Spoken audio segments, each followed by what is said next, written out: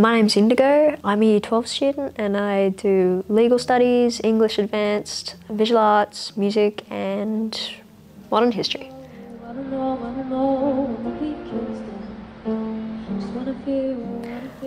Well, I think I just really wanted like a creative environment. I was at a school which really loved sport and things. I'm not really sporty, so I really wanted to be around people who loved music and art. You know, I just saw things that we could do here, like, you know, soundproof music rooms were really cool for me. The idea of, you know, going there whenever I wanted was really pretty awesome. And, you know, the flexibility of going down to, you know, paint whatever I wanted with other people who do the exact same like me. And, you know, have an artistic eye. I really loved that. They taught her how to lie. I definitely think Vivid was pretty awesome. I met my best friend with Vivid, you know, we wrote heaps of songs together and I hadn't written any songs with anybody before. I hadn't been really that close to someone to write songs and, you know, be so open and vulnerable like that. It was a real big moment for my artistic abilities to trust somebody like that to, you know, build something together and, you know, ask for input artistically. It was a really, really cool experience to, you know, then perform that to everybody and, you know, show how much we loved that product at the end of the day.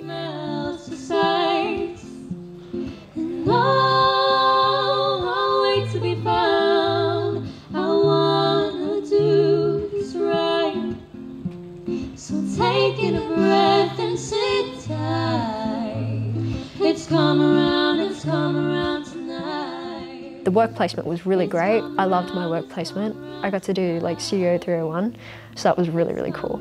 I really liked the flexibility, but I think at the end of the day, you know, for me personally, I like a little bit of structure. I felt like I got a bit lost in like, you know, the flexible time. It was a little bit hard to navigate at first. Like I had to motivate myself, which is, you know, still a good thing in a way, you know. It builds your motivation. Yeah, it's a plus and it's a, you know, it's however you pick it up, I guess. I want to do like a double degree in fine arts and law. I really love law. I love law a lot. I didn't want to drop the art part. So I wanted to see if I could, you know, go into music law or art law or something like that. I've got an idea of what I love, but I'm just I'm not as strict on it, or I'm not as like hyper fixated, and I'm just kind of like enjoying what I love and letting, you know, following the things that I love. I like the library and I love the music room. Like I really do, you know. I can just go to town and nobody can hear me.